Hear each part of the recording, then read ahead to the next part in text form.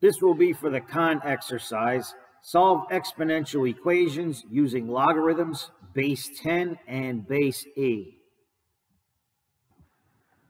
So in this exercise, we're going to be working with a natural logarithm. That is a logarithm whose base is the number e. So e is a number, it's not a variable. E is a mathematical constant. It's an irrational number that is approximately 2.718. Okay, it appears in many contexts that involve limits, which you will likely learn when you study calculus. For now, just treat e as you would any other number. So when you write, instead of writing the base as e, we indicate the logarithm with ln. Okay, that stands for the natural log. So log base e of x is written as ln of x. Okay, you should see ln on your calculator. If you recall, we did this exercise with log base 10. Okay, log base 10 of 10 to the 0 is just 0. Log base 10 of 10 to the first is just 1, and so on. So if the base of the log matches the base number of the argument, then the answer is just the exponent.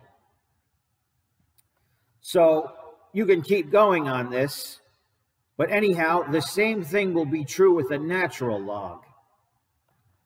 So we just said a minute ago, if it's log base e of a number x, instead of writing log base e, we write ln of x.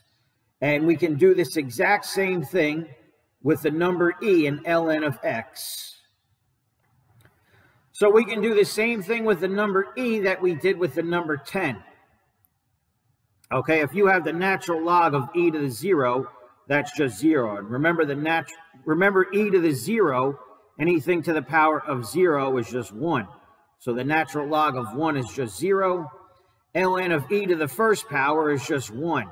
Okay, and of course, when something is to the first power, you don't need to write the first power. That's just the number itself. And ln of e squared is just 2, and so on. So we said ln is base e, okay? And when the base of the log matches the base of the argument, then the answer here will just be the exponent. So just like when we did log base 10 of 10 to different exponents and the answer was just the exponent, the same thing works for log base e. But typically we don't write log base e, we write ln for natural log. So here is our equation, okay, and they want us to solve for t and write the solution as a logarithm in base e, okay? So that's going to be the natural log, and then after that, we're going to approximate the value and round to the nearest thousandth. That's 3 decimals. All right, so we're solving this equation for t. This is 7 times e, okay? So the opposite of times 7 is divided by 7, so I'm going to do that to both sides, and the 7s cancel. All right, and since I have e here, and I want to isolate this exponent, I'm going to take the natural log of both sides of this equation. So the natural log of e to the power of 0.1t, and I'm also going to take the natural log of 47 over 7.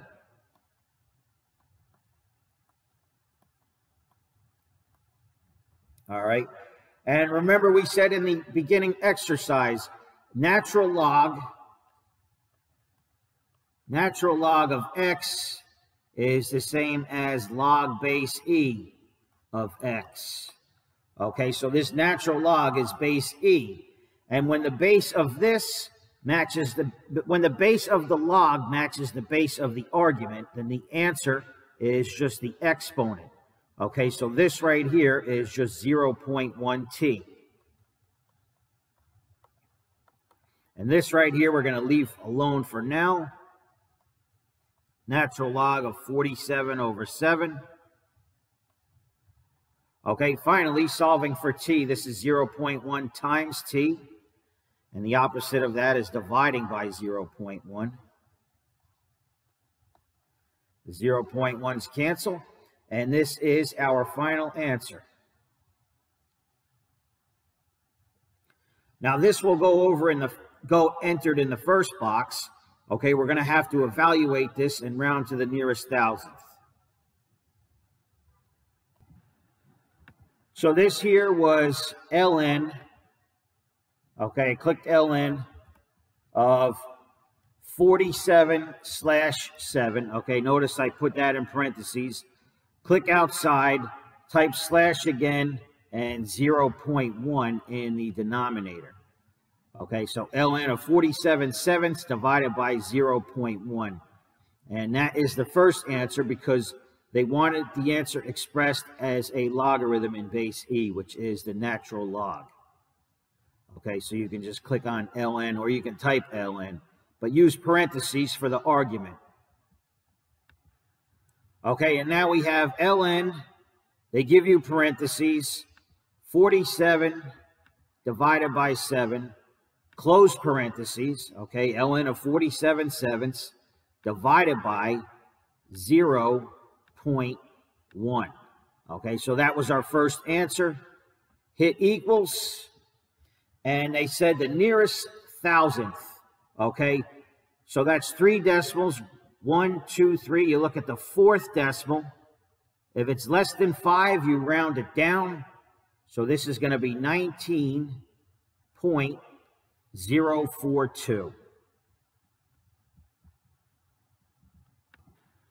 So in the box, 19.042. Okay, that is the nearest thousandth.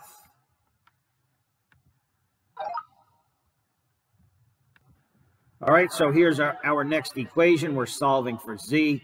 Once again, we want to express the solution as a logarithm, but this time in base 10. And then again, we're going to round to the nearest thousandth. All right, so this time we're working with log base 10 instead of base e. So we're solving for z, and the base number here is a 10. So whatever the base number is initially, that's the base number you want to use on your log. Okay, so since this is 10 raised to an exponent, we're going to be using log base 10. Okay, but we said before, log base 10 is the same as log when you don't even write it. It's equivalent to log without any base written. It's automatically base 10 when you just write log. Okay, so we're just working with the regular log, which is log base 10. I'm going to apply that to both sides of this equation. Okay, so we're going to do log of 10 to the power of 2z over 3.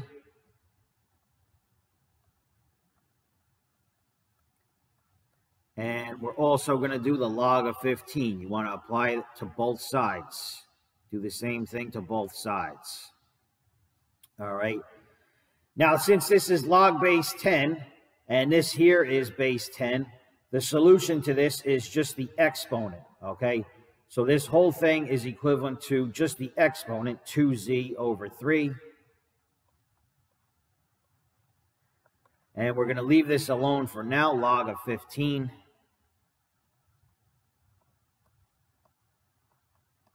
Okay. Now, z is multiplied by 2 over 3. To solve for z, we need the reciprocal. Instead of 2 over 3, we're going to multiply both sides by 3/2.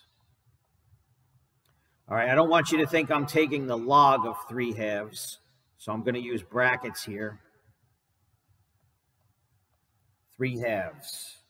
Okay, on the left-hand side, 2 over 2 cancels, 3 over 3 cancels, and we're left with z. So this right here goes in the box, and it might be easier to put the 3/2 out front, okay, because this log 15 is multiplied by 3/2. All right, click in the box, type 3/2 for 3/2. Click on the right of that 3/2, and then click log, or you can just type log of 15. Okay, you can use parentheses on the 15 if you want, but you don't have to. And now I'm going to go to the calculator, 3/2 log of 15. All right, so I'm going to do 3 divided by 2 for 3/2. And I'm going to hit equals and then times the log of 15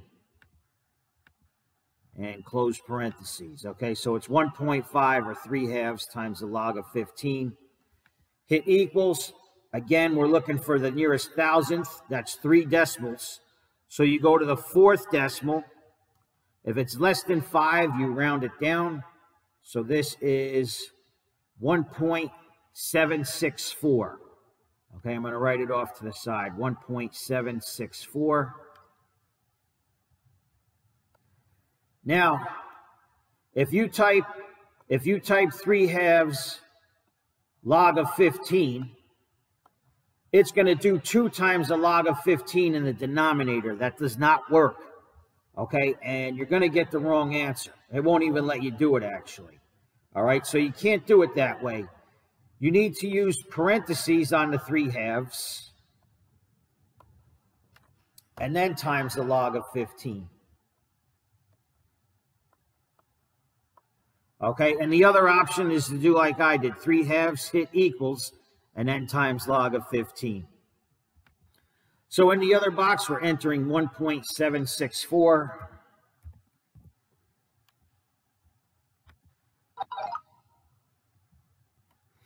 All right, so that's basically it. If your equation has a base 10, then use regular log. Okay, if the equation has the base e, then use natural log.